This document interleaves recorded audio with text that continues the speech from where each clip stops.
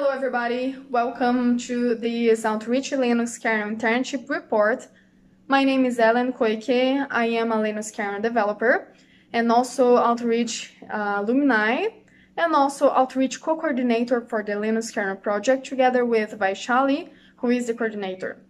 I'm going to start with a quick presentation about the Outreach program, then we're going to move to the presentations from interns with Briana Oursler, Jules Irenge, Kaaira Gupta, Lourdes Pedrajas, and Shreeya Patel. Outreachy is a remote paid internship to work with free and open source software. Interns get $5,500 stipend plus $500 for traveling going to conferences.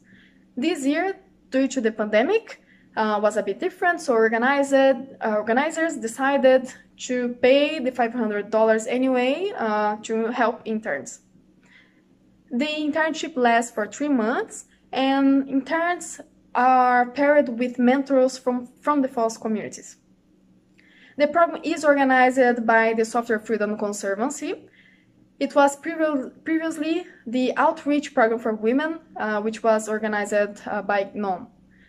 We have 2 rounds per year, so one in May and another one in December. And internships are financed by industry sponsors or FOSS organizations. Who is eligible? So women, cis and trans men, and genderqueer people.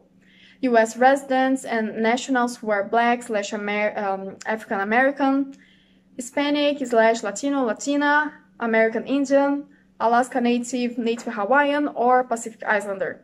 Basically, it is anyone who faces systematic bias or discrimination in the technology industry of their country.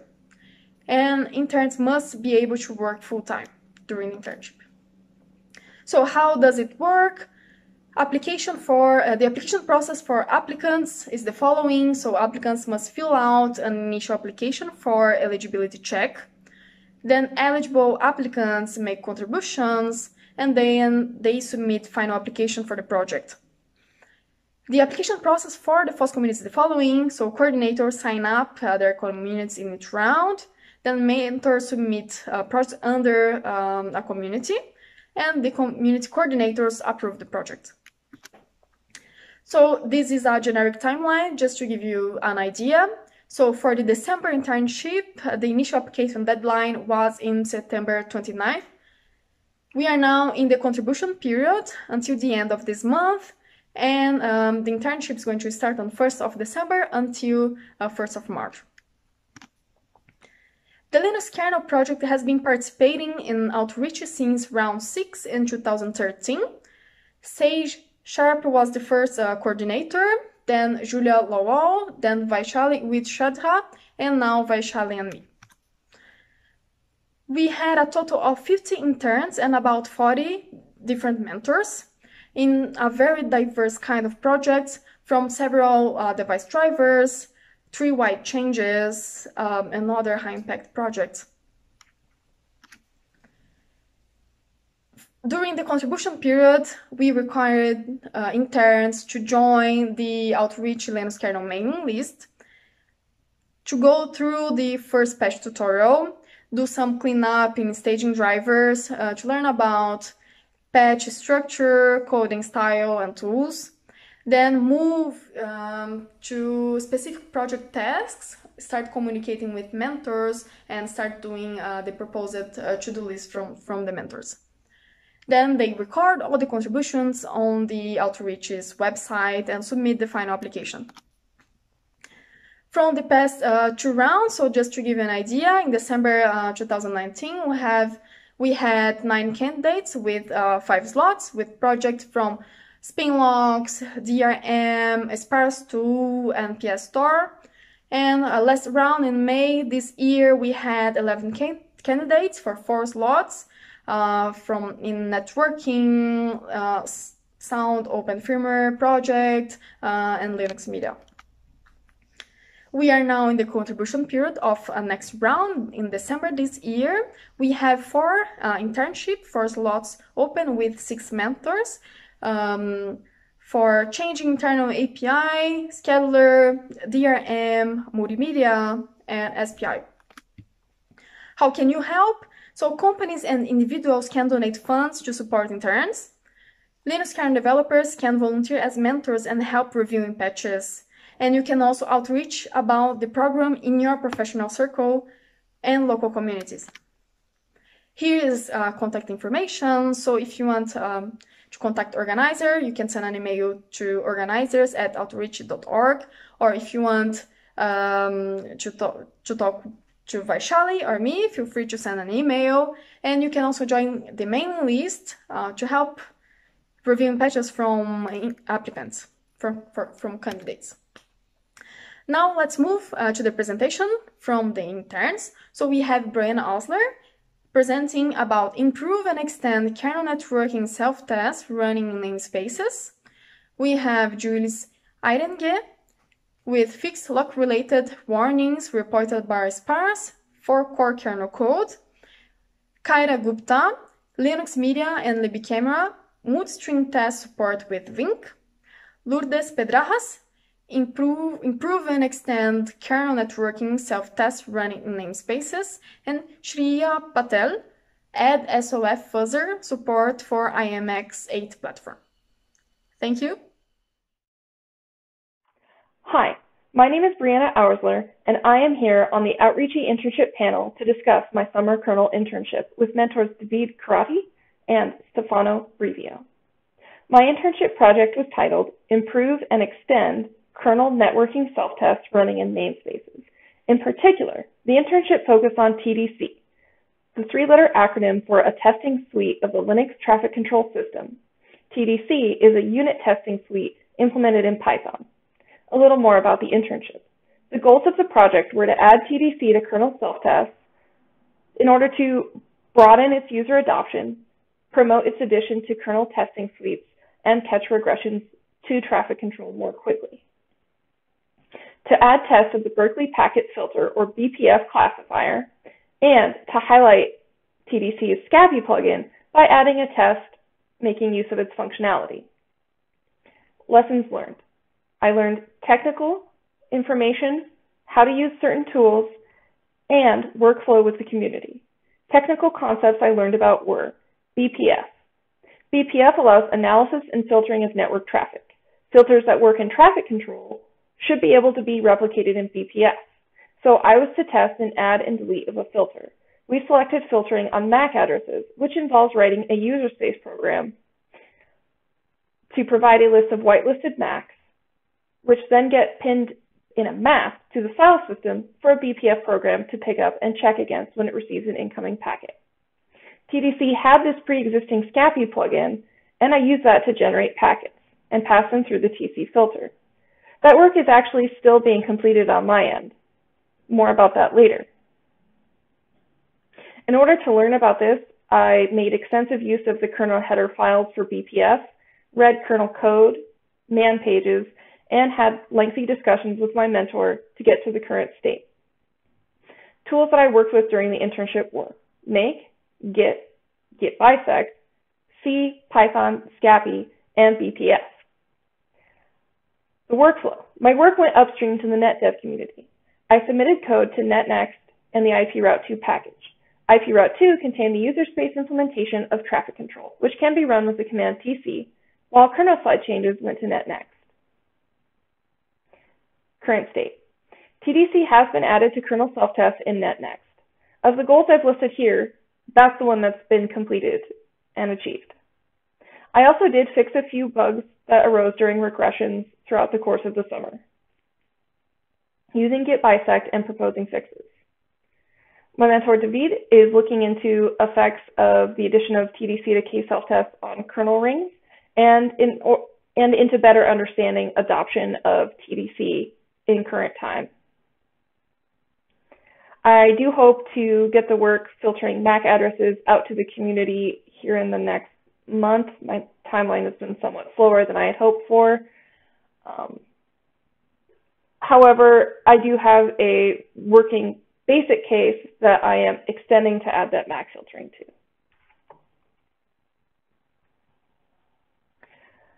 I will say that actually working with that Scabby plugin was a lot easier than I thought, so I'm pretty proud of that.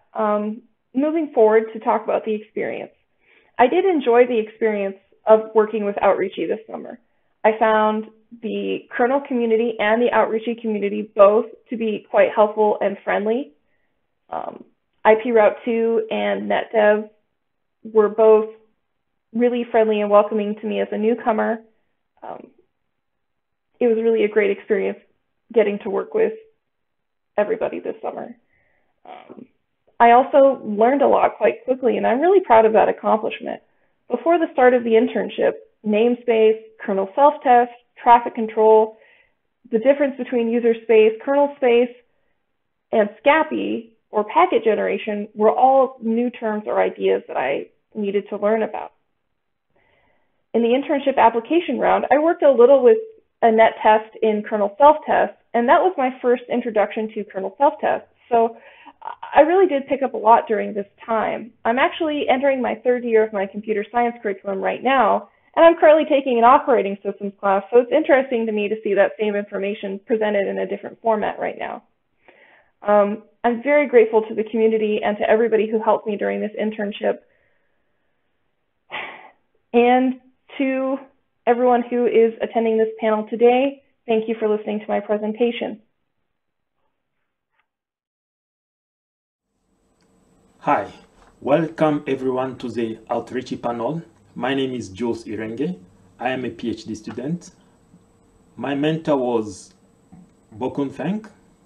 My internship was titled Fixed Lock Related Warning, reported by Sparse in the Linux kernel. In this Linux kernel internship, I worked with Sparse, which is a static checker for kernel code developed by kernel engineers. Sparse was originally initiated by Linus Torvald himself. So to run Sparse in the Linux kernel code, we run the command make c is equal to 2 in your directory. When you run for the first time, you do make c is equal to 2. For the second time, when you have changed the file, it is advisable to run make c is equal to 1, which only compile the file that you have just changed and check if the issue you are working on has been solved. A typical sparse lock related warning in any file look like this. For example, in a subsystem, for this example, I took RCU subsystem, but it can be any subsystem. We can find like warning like context imbalance. So this lock warning only means that there can be a real bug here, or there can be a missing annotation. Programmers can be sloppy sometimes and forget to write annotation for their codes.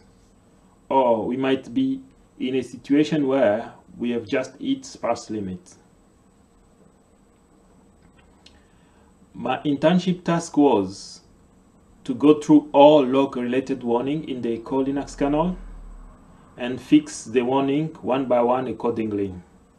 By fixing I mean most of the time I added missing annotation, but we can add annotation like acquires annotation. Acquires only is added when the specifier locked is held on function exit, but not on function entry. We can also add must hold annotation when the specifier lock is held on function entry and on function exit. So held on entry, held on exit. We can finally add a release annotation when the lock is held on function entry, but not on function exit. We can also clear the warning by refactoring the code structure, especially when annotation cannot fix the issue. This is a typical patch of mine, a sample one. It was a cleanup of 30 warning, and someone in the mailing list sent me a note after reviewing, saying that he was wondering whether this is a tree of mine or I'm applying this patch to my tree. I found it, personally I found it quite a bit funny, because I was a kernel newbie, I'm still a kernel newbie, but he's talking about a kernel newbie having a tree. That was funny to me. The returns are, I got exposure to the Linux kernel, got experience working in the Linux kernel community. I interacted with people in the mailing lists. I improved my understanding of the Linux kernel and also found a new passion. I'm currently doing PhD with verification of BPF subsystem. I find it quite interesting. My huge thanks go to the Outreachy community and sponsors for making this opportunity available. Thanks to my mentor, Bokun Feng, for his guidance, patience, support, and encouragement. I would like to thank the Linux kernel community. I had a great experience in the mailing list. Thank you for listening to me. Hello, my name is Kaaira Gupta, and I am a junior at Outreachy, India. I am doing my engineering from there, and I was a summer Outreachy intern with libcamera and Linux kernel. My mentor was Kaaira. Let us first discuss what is VMC. So, the Virtual Media Controller Driver, or VMC, is used to emulate complex video hardware for testing purposes. It uses the Media API and VivoL2 API for emulating the hardware. It has a hard-coded topology which looks like this in the VMC core, which can be changed and the driver recompiled to suit the user's need. Let us have a look at the major problem we intended to solve during the internship. So, libcamera, which is an open source camera stack, gives support for multiple streams, and it has a pipeline handler for VMC, which can be used to perform tests on libcamera. But VMC does not support multiple streams. Hence, libcamera's multiple streaming ability could not be tested on VMC. So let's see what I did. The solution was divided into two parts. First, the multiple stream support in VMC, and second, the multiple stream support in the pipeline handler of VMC in libcamera. So I first implemented multiple stream support in the pipeline handler of VMC in libcamera using a patch set by Nicholas, which allows multiple captures to attach with a single sensor. So the scalar in VMC by default triples the dimensions. This can be changed using the controls, but the default is 3 times. So in case of ambiguous user inputs such as RAW given 30 by 30 and RGB given 50 by 50, we prioritize the RAW configurations and adjusted RGB accordingly. Then Nicholas' patch set couldn't be used to allow VMC to multiple stream, as the patch set created as many threads as the number of streams requested. While in the case of multiple streams, we need the frame to follow just one path, i.e. just one thread. So we decided this design for the streamer and implemented it.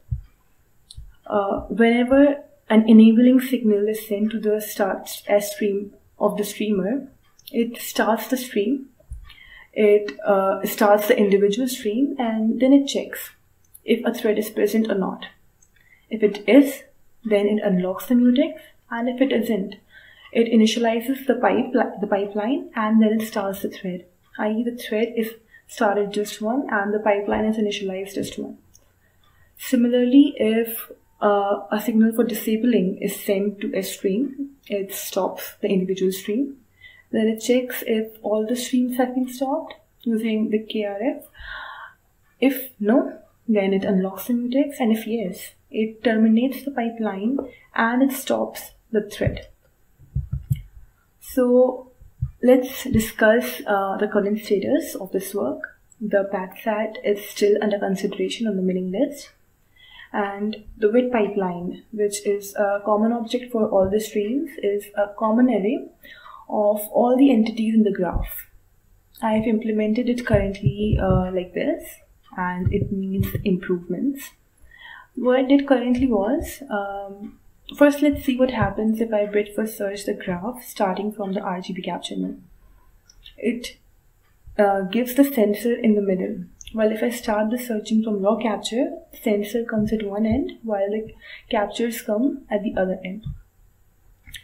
This wet pipeline array is very important because it is what tells the thread the order in which the streams should be passed. Hence, it needs to be in the correct order, which in this case is the second order. So in my implementation, I check if it is the RGB which tries to initialize the pipeline. If it is, I go to the next entity, which is capture, and then I make it the node and start the searching from raw. And if it is raw, then there is no problem, the search goes as well. So this currently needs certain improvements, certain optimization, which is one of my future goals. Then I would try to get the entire pet set merged. I also have to change the pipeline handle of lip camera, as several changes have been introduced in lip camera and pipeline handler ever since. So I'll have to rebase it on the top. Let's discuss some of my other contributions as well. So on the kernel side, earlier WinC did not show the order of expected colors over test image. So a small color switch like blue in place of red or red in place of blue, it's unnoticed at times, which actually happened. So hence I added a control which shows the expected color order description over the test image. On the lip camera side, I added a string parsing for pixel format in cam and qcam arguments. Earlier we had to give the hex values of the pixel formats in the arguments for cam and qcam, and now we just have to give their name. Similarly, I modified the toString helper in lip camera for pixel formats, V4L2 pixel formats, as well as for mbus to give the pixel format names, the 4cc values, and the ambus strings respectively. So this makes it very much easier to understand the log and find the errors. So all in all, it was a very enriching experience and I enjoyed it a lot. Thank you. Hola, soy Lourdes. Tengo experiencia como administradora de sistemas. Últimamente he querido contribuir a Linux kernel, a pesar de ser nueva en programación, así que entré en el programa Outreachy. El programa es amigable y es la oportunidad perfecta para empezar con mentores y proyectos que están al alcance de alguien sin experiencia previa en programación. El kernel contiene un conjunto de test bajo el directorio Jules, test. Su cometido es el de hacer unas pequeñas pruebas para ejecutar rutas de código individual dentro del kernel. Estas pruebas pueden ejecutarse tras la compilación, instalación o arranque del kernel. Existen varios test scripts creados con la intención de probar rutas de código de redes. Sin embargo, actualmente no existe una forma estándar de crear tareas comunes, como por ejemplo la configuración del espacio de nombres de redes, túneles, puentes de enrutamiento, entre otros, con lo que la lógica es reimplementada de diferentes formas en más de una prueba, repitiendo el trabajo ya realizado por otros programadores. Además, cuando existe la necesidad de añadir nuevas pruebas, ocuparse de la creación y configuración desde cero de una prueba de red virtual para después utilizarla durante la prueba es una tarea que consume mucho tiempo. El objetivo de mi práctica era reunir todo el núcleo de funciones cuyo trabajo es similar, con el fin de crear una base estandarizada, modular, reusable, que se encarga de realizar la creación y configuración de dichas redes virtuales que se van a utilizar después en las pruebas. Esto ayudará a crear nuevas pruebas de redes con facilidad y rapidez. Por ejemplo, con esa sencilla sintaxis puedes crear y configurar espacios de nombres, direcciones, rutas, puentes, túneles, etc. Nuestra idea es reducir el tiempo que podría tomar escribir estas pruebas, con las que el programador puede concentrarse en la tarea que le importa, que es escribir lo que hace la prueba. Esta base modular se tiene la intención de situarla bajo el directorio tool testing test net. Sin embargo, este trabajo se ha realizado internamente entre mi equipo y estos pases están todavía pendientes de enviarse. Ha sido una experiencia genial, esclarecedora, alentadora y me ha servido para ver cómo trabaja la comunidad, cómo es contribuir al kernel. Te sientes parte de una comunidad contribuyendo al código abierto. La mayor parte del código de este proyecto está muy bien escrito, es enriquecedor aprender de estos algoritmos complejos y cómo resolver los problemas. Hello everyone, I am Shreeya Patel and I am here to present my project called Sound Open Firmware, that is SOF, for my Outreachy Linux Kernel Internship under the mentorship of Daniel Baluta. So here's a little bit information about me. I recently graduated as an IT engineer and I also work as a DevOps engineer at Voltus Clover since 1 year. I have always been more interested in debugging and troubleshooting, so I thought DevOps would be a great field to explore. I also work as a freelancer on Upwork, where I mostly deal with Linux kernel related projects. As you know, I have also been selected as an Outreachy Linux kernel intern this year. I started my journey with Linux kernel in my first year of engineering. Back then, I did not even know how to install a Linux OS. It took me almost 3 years to be here in front of you all. So yeah, it has been a pretty awesome journey. Now let's move on to our project. What is SOF? Sound Open Firmware is an open source audio digital signal processing firmware infrastructure and SDK. SOF provides infrastructure, real-time control pieces, and audio drivers as a community project. Why SOF? What is so special about it? SOF is developed in public and hosted on GitHub platform, and that is the speciality since it is very rare to see open source firmware. It helps developers around the world to customize firmware for the devices they have in their mind. It also improves the security of the system, and ability for others to collaborate on it makes it even much better. The main component in operating a DSP are a host and a DSP. Host has the SOF Linux kernel driver, which communicates and instructs DSP. On the other side, DSP runs the SOF firmware and performs the processing as per the instructions received from the host. Now, before I move on to the objective or goal of my project, I would like to explain some components which I touched in order to better understand my project. First is fuzzer. Fuzzers or fuzzy testing is done by a software component that generates random inputs and sees behavior of the system. SOF fuzzer is an IPC fuzzer that loads and manufactures IPC to send to DSPs. It acts as a host in our system, which means we use a fuzzer instead of a Linux kernel for now. The process for fuzzer goes something like this. It first initializes the host platform, establishes connection with the DSP, reads the topology file, sets up the DSP accordingly, sends the first IPC signals. Next component is QEMU DSP emulator. It is used on the other side of fuzzer, which means fuzzer will be on side A, and QEMU will be DSP will be on the opposite side, which is side B. It acts as the DSP. QEMU emulates the IMX8 DSP. For example, it emulates all the functions of the IMX8, which would include what to do on particular instructions, how to react to some changes, what responses to send back. Now, the next part is messaging unit. This is the most critical part of our project.